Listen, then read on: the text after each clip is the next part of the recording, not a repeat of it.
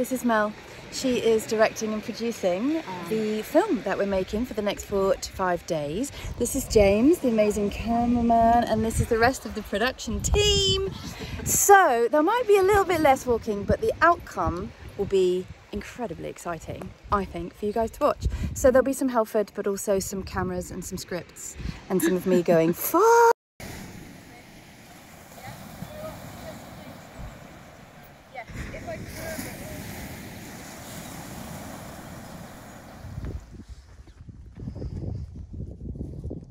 I don't really know what I'm filming. Basically, you can see how skillful I am at this, James. I think I'm going to put you out of a job, you know?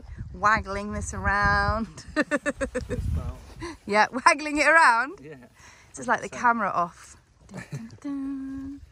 Everybody's heading down, the crew, to film on Rosemalian Point. So this morning, basically, so I've hiked the last 2 days, done a really good shakedown, but it made more complicated by the fact that we have the opportunity to make this film over the next 3 or 4 days. So the hiking will happen, but it'll be interspersed with quite a lot of stopping and filming.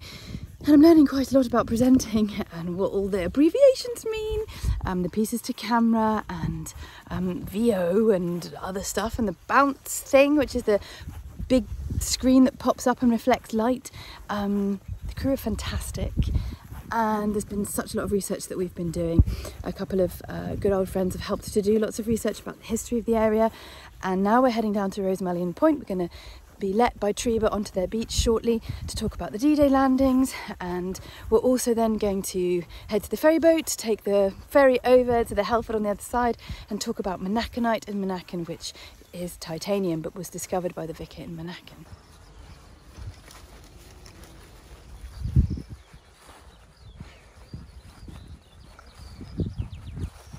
Feet get calloused and then you forget that they get better over time and then they need fixing again. Perfect.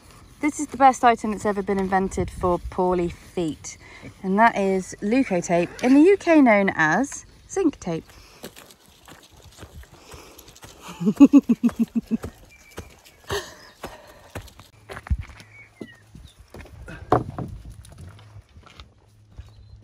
We're at the mouth of the Helford River, which is one of my favourite spots. I'll show you a better view than my face. So that's the sea. And then round there is Falmouth. This is the mouth of the Helford. That's Nair Point. That's Rosemalian Point just around the corner to my left. And then this is the mouth of the Helford River, stretching up all the way to Gweek. Daphne du Maurier's Frenchman's Creek is up there. My favourite beach where you see me swimming a lot is Grebe, and he's right there. And then you have Treba and the ferry boat round that corner, and Helford Village to Monacan, where my father grew up, on the other side. So we're at the ferry boat. We're a bit late for the tide, but we're going to get the boat over to the Helford now and then hike up into Monacan.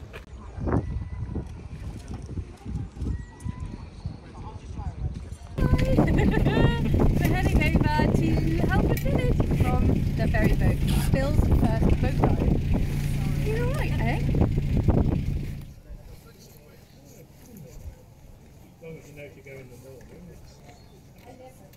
Just had an Amazon Prime driver in his van revving, trying to get past with his passenger partner delivery friend, and when we were like, oh, tried to get out of the way, he got down the road, revved, turned around, came back, shouted, "Fuck you!" out of the window, and then gave us the finger. And we were all pretty shocked. It's a tiny, beautiful village.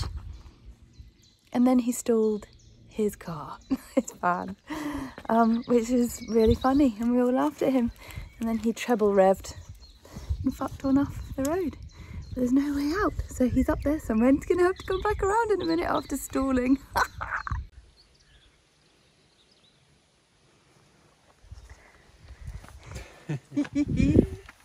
Oh, how the turntables.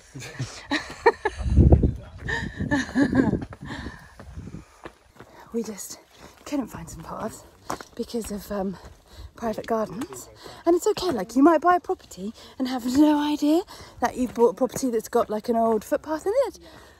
So why would you know to open it up or protect it? It's not even on OS, it's just on the Ramblers maps for private pathways. No, for, you know, public pathways from the past or ancient trade routes or whatever it might be through properties. We get to the point, Gail. The point is, we just saw a lost path that doesn't even exist on OS maps, but is clearly, you can see the routeway through with the flowers and the tricorner garlic and everything growing up a particular old trackway. Couldn't use it because there was a tree fallen, but at least it was really reassuring that it's still there. You can see the echoes of them in the landscape, which is really exciting.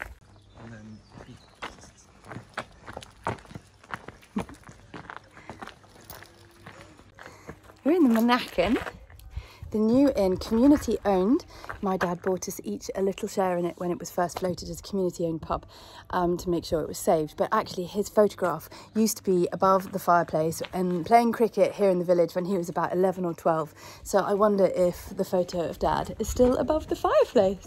I looked on the mantelpiece and it wasn't there, but then I came in the corner and here, Grandpa, Uncle Tony again, and my cousin Anya. That's so cool. They're still here in the pub. Morning. What an amazing place to wake up. Hi, Bill. Today, very excited to go to the Goonhilly Area of Outstanding Natural Beauty, the ANOB, which is beautiful ancient land all around cutting-edge, space-age technology of Goonhilly Earth Station, originally erected in the 60s. Amazing satellite dishes where Neil Armstrong, when he landed on the moon and walked on the moon, did he? Yes, I think he did. I'm a believer. So when he did that, it was beamed through here, just over the hill, here on the Lizard Peninsula, to the world through Goonhilly Earth Station. Now repurposed for space-age, cutting-edge tech and aerospace stuff, which I'm going to speak to the people in there about today. Wish we'd got there yesterday, which was on the schedule, because it was May the 4th, so we could have had a good riff on May the 4th be with you. But May the 5th also be good. I think we could make that a thing. And then we're going to go to Poltesco, talk about pilchard, fishing and trade, speaking to a couple of really great archaeological research guys who've done a lot of work on trackways. All will be revealed in the film. I cannot wait to share. Stunning scenery. Sun's up again today. Woohoo! I need a proper coffee. I've taken my ADHD meds this morning. I take them every morning. I'm quite bouncy. So hopefully that energy will carry on all day.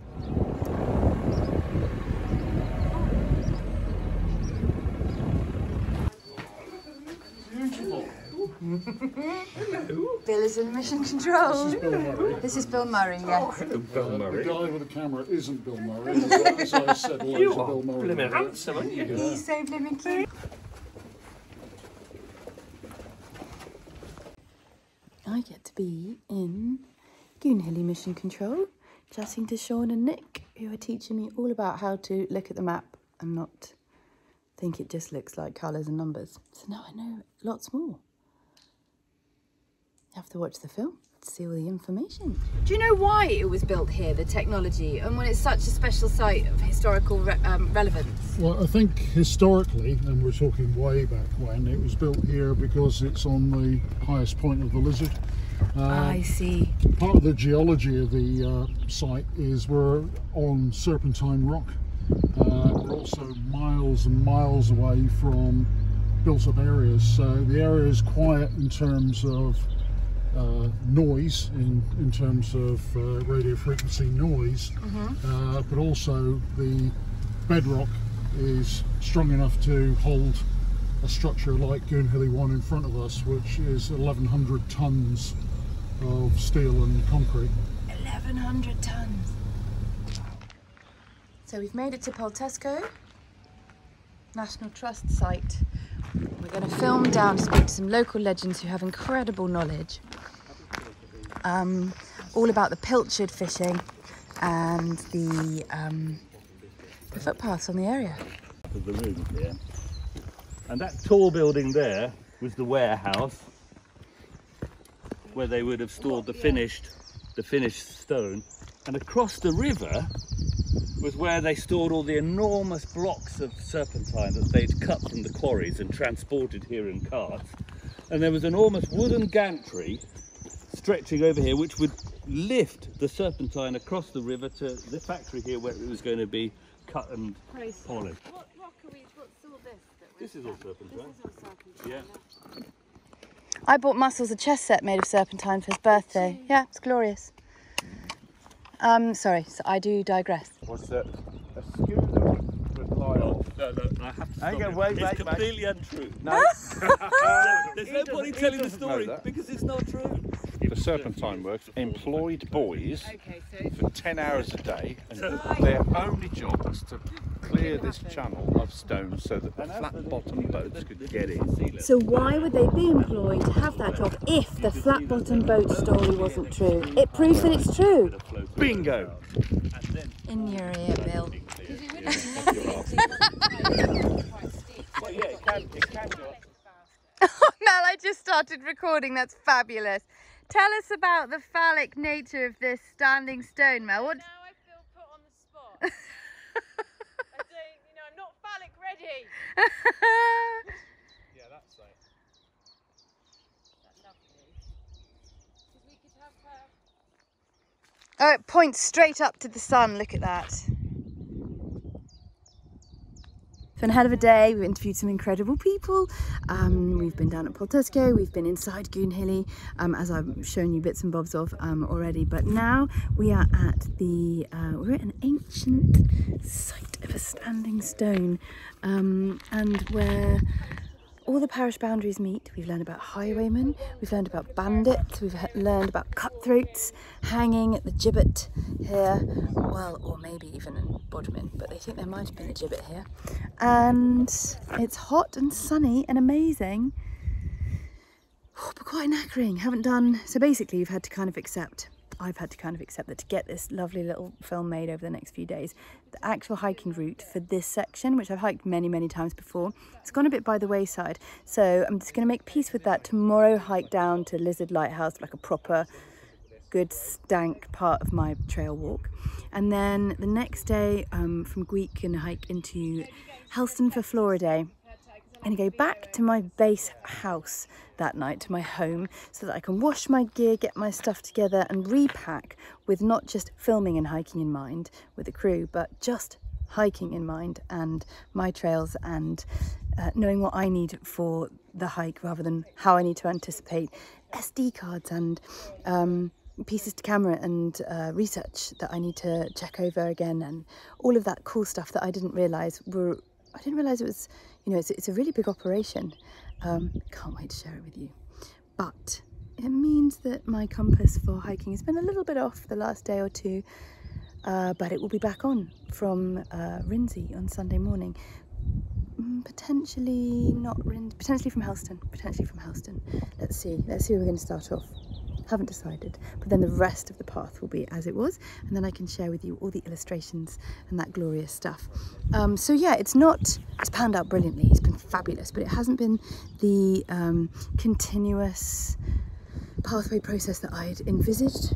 That's my naivety, and I love learning, so it's great to get things wrong or just to have to reimagine how things are going to look. Back on it on the weekend. Okay, I have more to share with you later. It's exciting to share this stuff with you. Look at it. It's magnificent. Morning! It's day, I don't know what day it is, but it's day 3 of filming, and we're at Kenwick Sand this morning. We're leaving, this is the bit where it goes below the caravans on the golf course. I'm on the golf course. And here we have amazing James, who's filming, of course. Today it's he and I for a few hours. We're hiking down to the Lizard, chatting, getting kind of little stories and anecdotes as we walk and talk. It's not as hot as yesterday, obviously. It's quite overcast, but it's refreshing for that. And Bill is back on trail today. Hi, Bill. Just chewing some dandelions or something.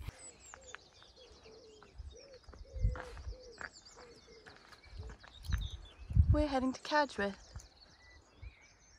That way.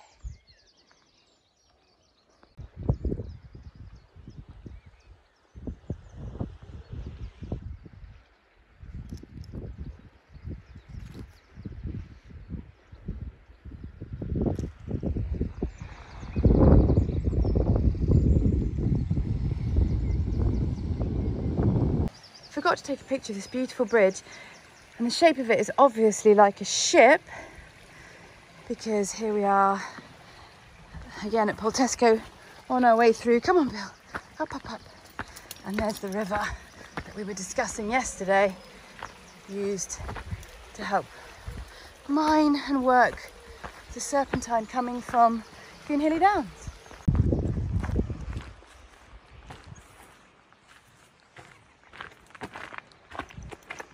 So that is Cadgwith, still working fishing village that I have shown you before. It's glorious. My cousin rows out there, my family have rowed out of there over the years on gigs. And this was used as a Coast Guard's hut, and no one's quite sure. Now, it's managed by the National Trust now, but it used to be used as, they think, a hewer's hut. So a hewer was somebody who would come up from the village and keep their eyes out for the schools of pilchards that would be hopefully coming in up across from Land's End, and they'd be all driven in and then collected and gathered and fished out, pressed into little square barrels and taken away to be sold, sometimes to Italy and overseas. Now, imagine that as a writing room. Pretty lovely. Good morning. I've woken up pretty early this morning because I am going to Helston Flora Day, and I'm so excited. It's been 2-3 years since Flora Day has happened because of COVID, and today everyone's taking to the streets to dance and celebrate in this famous Cornish festival in Helston. The first dance starts at 7 AM and I've got quite a way to walk, so I won't be getting there for 7, but hopefully I'll make it there for the Hallentow dance at 8:30, and then the children's dance starts at 9:30, I believe. Just walking through the car park, and you can see them a little bit further back. Give them their privacy, of course. Two lovely ladies getting dressed up in their Flora Day dance finery in the corner of the car park. Everyone everywhere is excited, putting on their glad rags and getting ready for this amazing ceremonial day here. Can't wait to see it all in action.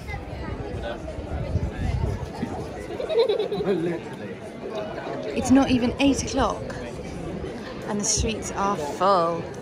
People in their finery getting ready for the Hallentow dance.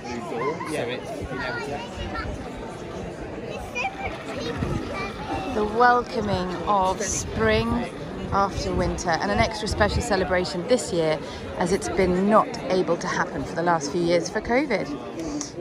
People on every little street and alleyway, so excited, and local people dressed up in all of their finery, ready to celebrate what's going to be a glorious day. So, I asked this fine gentleman, what's your name, sir? John. This is John, when the Hallentow dance was going to come through here, and he said... Directly. Directly. Yeah. If you're Cornish, you know what that means. Absolutely you do. Yeah. Did you used to do the dance? Yes, I danced in all 3 dances.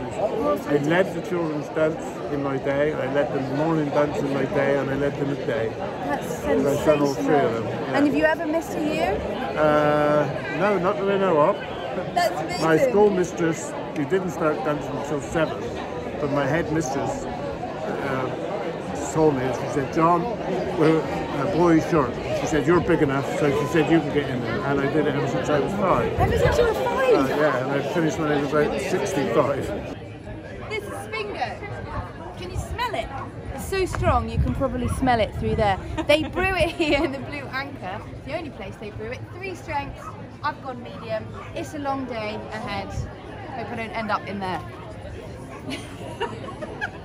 How do they select the 40 couples that go in there? Now the first 4 are Helston born, and they have to, and they are invites, right? They get an invitation, and then, but they don't know who they're dancing with.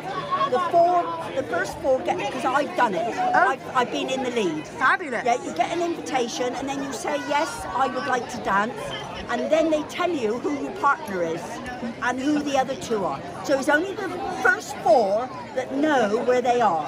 Last night, they had a practice where they go down to the chapel and they're told then what order they're going to dance in. They do not know until the night before. Lovely to be a fly on the wall. they're going into Bowden's homeware through the building. Can you see them in there? And then they all come out